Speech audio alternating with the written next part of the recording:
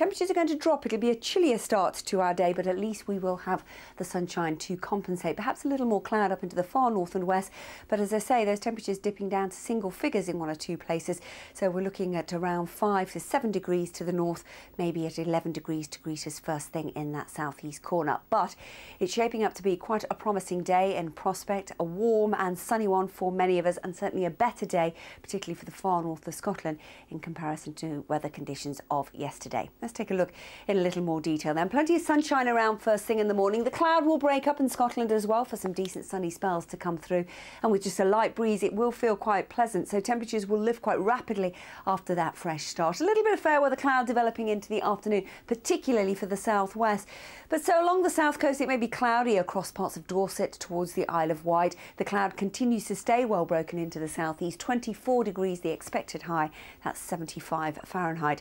Pleasant enough for East Anglia, running up through the Midlands. A little more cloud perhaps across the Pennines into the northwest, but just a light breeze, so in the sunshine feeling very pleasant. Certainly the strong winds of yesterday a thing of the past in Scotland, and a much drier, brighter, promising prospect for the far north of Scotland.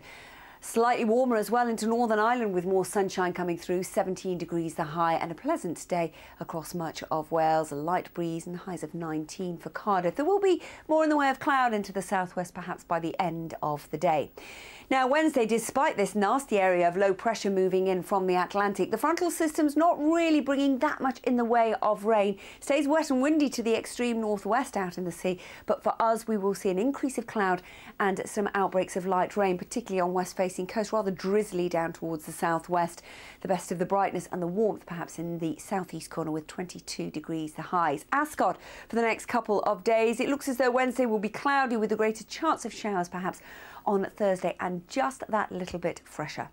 So here's for Thursday in a little more detail then. There'll be a few showers just lingering into that southeast corner, and a few coastal showers generally sandwiched in between the two, largely drier and brighter, feeling a little fresher. Make the most of it, because Friday really looks like being a nasty day with some very wet and windy weather, and that leads into a rather unsettled start to the weekend. Take care.